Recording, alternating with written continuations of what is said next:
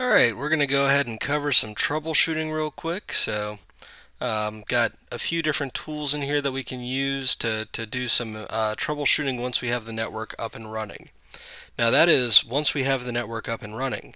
So let me cover one of the things that's actually, in general, what's going to prevent your network from being up and running, and that is the ability for your tunnels to communicate. So this is completely driven off of the MTU of the VLANs that are connected.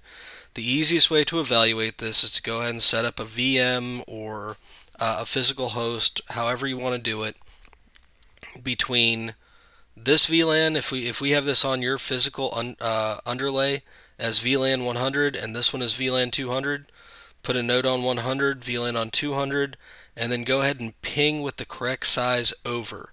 So if you do a ping TAC S with minimum of 1500, then you should be able to hit the other side without it fragmenting and have them communicate. If you do not have this set, then you're going to end up with all kinds of very interesting, bizarre issues that you will not be able to figure out. So that is the first and foremost. I have seen this more often than any other issue during startup, is making sure that you have a proper MTU set between these two. So what does that look like? Well, if you were inside of your east-west traffic after you set up your segments, so we go in, we look at our segments, we have these two segments right here that are trying to communicate with each other, and you try to ping back and forth between each other, they don't work. You can't get anything, very large on the screen. Actually, you would be able to ping, you wouldn't be able to ping at the size of 1500. So you wouldn't be able to do some of the things that you would expect to be able to do. Now, your systems that reside on these segments would still work. They'd still turn on. They'd still do some light communication. One of the things I noticed is that if you go to certain websites, if you're connected to the internet, some sites will render, others will not. So the sites that will render generally are able to downgrade and kind of do that, hey, what MTU can you communicate at, kind of query it and be able to get things up slowly but surely over to your endpoint here. And the ones that will not are, they believe that they should be able to go through the pipe and trust the network and not communicate with your endpoint. So what ends up happening is, the way you can troubleshoot it, go to your VM that's on that segment. So we're on this Ubuntu box. It's running on that class B1 segment. That class B1 segment is running that as its default gateway. So this is the interface for that segment. If you were to go in here, edit it, change the identity, change your MTU down to 1400, and then be able to have everything render and communication actually works, that means that it's an issue with the MTU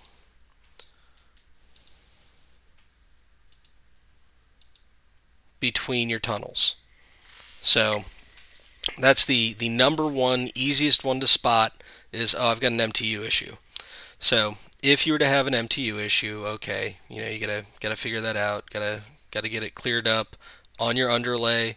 Make sure that it's cleared up inside of your software-defined switch, your VDS. Make sure this guy has been configured with a jumbo frame. So if you've got it plumbed all the way through, you should be fine. Also, of course, like I said, you can test it and prove it by having a large size ping between these two. Now, if you were setting up any of these pieces and, let's see, for example, going into, I want to say this transport node profile, no, that is not it. Go into the uplink profile. You were able to manually set the MTU here. Default value is 1600. So, and it says that that's not applicable for the VDS. It's going to go ahead and follow whatever's on the VDS. but you can manually set it to 1600. You can manually set, your any of your uplink to 1600 is generally default. You can set it higher. You can set it lower, but lower is going to make it so that any VMs you put inside of this environment, you're going to have to downgrade those. So setting it higher, fine. You're just going to be able to move more data. So that is number one most common issue. So then another fun issue that I've seen is that sometimes security is applied to your segments. So you could end up with segments, these class B1, class B2, they're on an active tier 1. That tier 1 is connected over to a tier 0. These were moved off of the test segment, the test tier 1 gateway. So this test segment, if I were to connect a VM to it, it would not get anywhere. There is a security setting somewhere inside of here that is preventing that. So creating a new tier 1, making sure that if you look through, you can see if there's any tags or anything like that. Might be in your distributed firewall. Might have an SSH rule set where you're blocking SSH from everybody. You're dropping any SSH traffic. If that was turned on, and you have to turn it on and publish it. So if that was turned on, all of a sudden you can't SSH and you're like, wait, what's going on? Go ahead and check your rules and determine whether or not you set anything up over there. So we're going to go ahead and move away from that without saving. So another fun thing here is trace flow. You need to figure out why you're not going to be able to communicate from point A to point B. You've already gone ahead and taken a quick look over at your firewall rule sets. Can't figure it out. Can't identify what's going wrong. Everything is plumbed. You're able to ping out from a box, but you can't connect on some other method. So we'll go ahead and we'll take a look at that. Ubuntu 03. We'll go ahead. Yeah, let's do a TCP. Source port 22, destination port 22. We'll go ahead and do a layer 3.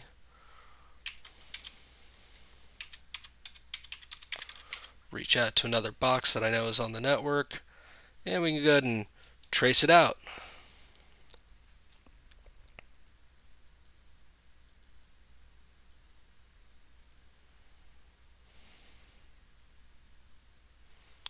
So there we go. This will tell you every single piece that it hit. So we went ahead and we injected the traffic, where it was received, where it was forwarded, and then eventually that was delivered. All right, that's cool.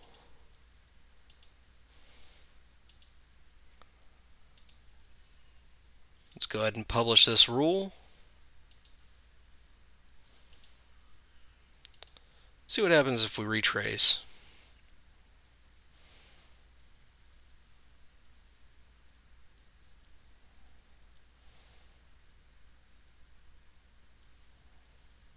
There we go. Dropped by the firewall rule. So that's an easy way to find any underlying rules that might have occurred. Something that's missed, a ghost in the machine that hey, this is actually still here. So some of this stuff, I hate to say it, but because the system is so new, I just brought up a ghost in the machine. Sometimes when the enterprise groups are patching their systems, they may cover some menu options or make it so you can't identify or see menu options, and you may have to query the system through an API. But you would be able to identify, if you saw this firewall ID, rule ID, you would be able to see the identifier, and you would be able to use a tool to work with the API in NSX to get rid of that rule, to turn it off, disable, re-enable, so you can go ahead and do your troubleshooting. Let's go ahead and turn that off. I might want to SSH into that box later.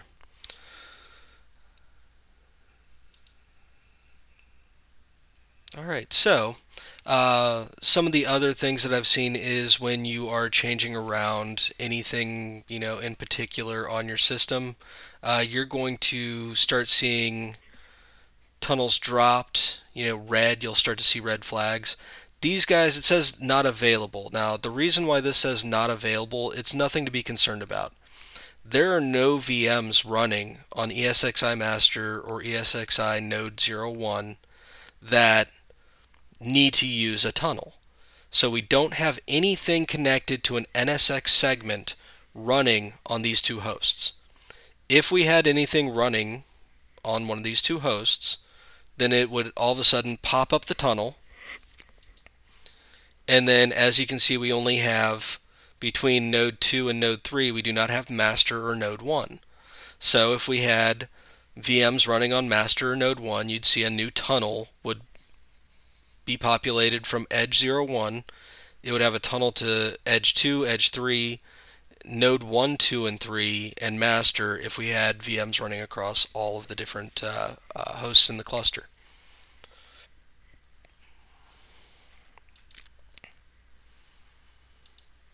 So inside of here, another fun thing is, can you get out? Well, if you've got your segment connected to a tier 1 for east-west traffic, your tier 1s are connected over to a tier 0, and your tier 0 has an interface connecting it out to the internet. Why would it not be able to talk outside? So we are using BGP to communicate our routes. So we have an asynchronous system number. So it identifies routes, any of the routes that are advertised from the tier 1 gateways up to tier 0. We can choose to advertise those. And then any of the routes that tier 0 has learned, we can advertise those as well. Once we're able to identify any of the routes, we can go ahead and set up BGP neighboring with the physical or other virtual tier 0 or physical routers. When we go ahead and we set that up, what we end up with is communication between the remote autonomous system. There it is, sitting at its interface that we're connected to through our external interface. And we can see the routes. So we can see the routes. Well, but do we know how to get out? Is it advertising the route out? And that's where you may need to add a static route. So I added a static route to get completely out of the network, and the next hop is actually the default gateway to get outside outside to the internet from this lab. So this allows VMs that are connected to get all the way to the internet, and as we can see here, this guy is connected to the internet. We can ping Google. We're good to go. If there are issues getting outside of your tier 1, that can be a gateway security issue. If there's issue getting out of your tier 0, it could be a routing issue. So our topology here, we have our segments that are connected to, VMs are connected to the segment. The segment goes to a tier 1 gateway, and that tier 1 gateway has a /31 address to get to the tier 0. So our tier 0 is our north-south. This is how we get out. This is how things get in. This is ingress, egress. This is where it is. Tier 1 is east-west traffic. So we also have a front half and back half here. So we do have the tier 0 distributed portion of that router. The distributed portion of that router is what communicates down to the service portion of tier 1. Our service portion of our tier 0 is what communicates out to the rest of the world. So we have, really, where it says a tier 0, we have two routers there. We've got a service router and a distributed router. That distributed router communicates to the Tier 1's service routers. And then the Tier 1 distributed router resides on the hosts. So that's where it's able to do its hairpinning if it knows that it has a VM that's on a different segment but still connected to that Tier 1 router. It's able to hairpin it inside of the host. So, in general, if you're having some type of an issue getting out, you will see that there is a failure from your VM that's on an internal segment at this point. And that's where you need to start troubleshooting what your route looks like outside of here. That also can occur if you have a mismatched MTU. So MTU being the most important thing to troubleshoot. That is your first place to look is MTU. If all the other segments are operating fine, it's not MTU. It's something else. Maybe security. It could be routing. It could be, somebody may have gone inside of here, set a static route to something completely different.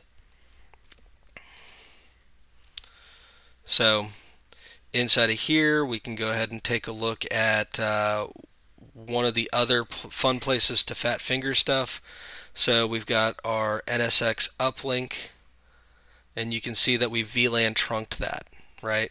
So I just went ahead and trunked it. Why did I trunk it? Well, because when I was building this out, I went ahead and I set up inside of our transport zones, or pardon me, our profile for our transport. Went ahead and set this up so that it's VLAN tagged here. Now I could tag this as 0, and if I were to tag this as 0, then I could go ahead and go right back here and change this VLAN to 6. If I keep it at 0, tag 4094, that means that it's uplink, that uplinking outside of my hosts, that they can go ahead and go to any VLAN that we tag inside of here. Now, I believe that there is a method to give multiple transport VLAN tags and put that in multiple, upload teamings. So you can go ahead and have uplink 1 is connected to transport VLAN 6, and then uplink 2 is up to a different transport VLAN. It's a little advanced and in general not required for setup, but setting it here, not a big deal. That way you can kind of have a quick, easy reminder, hey, what VLAN am I on? So that when you're setting up your IP pools and when you're able to identify on your nodes, hey, what IP address should this be gathering? And you get that 10.10.6. So I was able to identify, hey, things look good here, things look good there. But that is a place where you can fat finger. Inside of our edge transport nodes, again, you have this IP pool. You're going to want to go ahead and make sure, because these guys are tiny. I mean, you can put these in a /28/30 subnet, and you'll go ahead and where these uplink over to, I want to say we have that as VLAN 21. So this is already tagged at the VLAN level. And so really it was just dropping it where it needed for its VLAN. Pretty easy way to tell whether or not you did that correctly is when you go to your edge transport node. If the status is down, that means that it can't communicate across its own VLAN, which means you may not have VLAN tagged it correctly. So easy enough to identify some of those problems, but these are some very, very common setup problems. We will probably make another video about additional setup problems as they come at us to get over some of the common issues. All right.